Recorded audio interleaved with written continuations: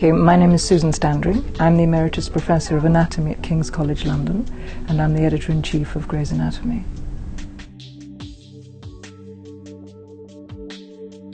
Back in 1964 I was a medical student at Guy's Hospital Medical School, and I went sideways into a PhD. I didn't finish my medical training. I worked with a man called Peter Williams, who became one of the editors of Gray's Anatomy with Roger Warwick, and I continued my interest in neuroscience, working on peripheral nerve repair. And when Peter and Roger were editing, I think it was the 36th edition of Gray's, because I didn't have much money, I made a suggestion that I should produce the bibliography for Gray's, because there wasn't one until that time. And to my amazement they said yes, and so I did that. And then for the next edition I became involved with preparing or editing the peripheral nerve section.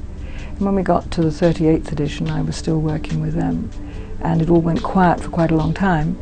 And then one morning Richard Fern, who was then very much involved with Gray's, came to see me and said he was seeing everybody who had been working on Gray's on the 38th edition, and he asked me what I thought of it.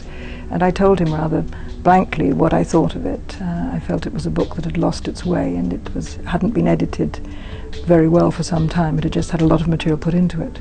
So he listened and went off and went round the world, and I thought I wouldn't hear any more about it. And he came back and saw me a few months later and said, well, I've talked to a lot of people and they like that idea, would you like to do it?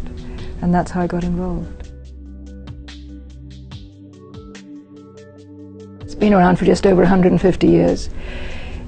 When it was first conceived by Henry Gray, who was a young surgeon at St George's Hospital in London, he asked a colleague, Henry Van Dyke Carter, to help him with the illustrations, and it was conceived as a book then, which would be pretty much an applied book, particularly for young surgeons, those going out to fight, or not to fight, but to tend the wounded in wars like the Crimean War. And it was, however, presented as a systematic book, which meant that if you were in clinical practice more difficult to find something which would take you through an entire region, which is why when I came to edit it I suggested that we change from the systematic approach to the regional approach and make it more immediately clinically relevant. I'm always interested to see how much more we can learn from imaging, and the Connectome project, which I spoke about last night, that absolutely fascinates me, because as I said, the brain doesn't give up its secrets very easily, and I think the fact that we can now bring to bear such powerful investigative techniques looking at the brain and its connections, that to me has to be one of the most important endeavours that we're currently doing. But anything that is a new technique which combines new technologies and new surgical techniques with a deeper knowledge of anatomy, obviously to the benefit of the patient, for me is just a very exciting thing. And if we can help that with Gray's Anatomy, which I think we can, then that's good.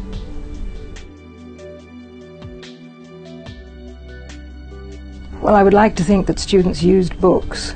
They tend to use very little information, full stop.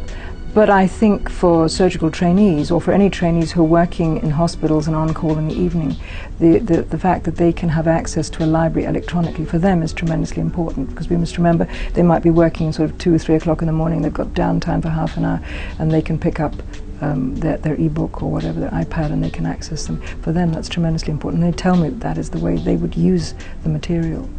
And of course you then have the tremendous flexibility of going across various hyperlinks to find further information. I find that myself when I'm looking for material. You don't have a heavy great book, you actually can just click a mouse or touch a screen and get the information. My favourite bone, well, I don't know if you can see that one. I have two favourite bones. One is the sphenoid bone in the skull, and the other is one of the bones that articulates with it, which is a very, very delicate little bone called the ethmoid. And both of those bones are extraordinary. They're very difficult to envisage in situ, and if you show students, normally they don't see disarticulated skulls, and to see those bones, just to hold them, is amazing. Put them together. I think it's helping students to understand very complex three-dimensional problems. And the head and neck is undoubtedly one of the most complex areas. That's great fun.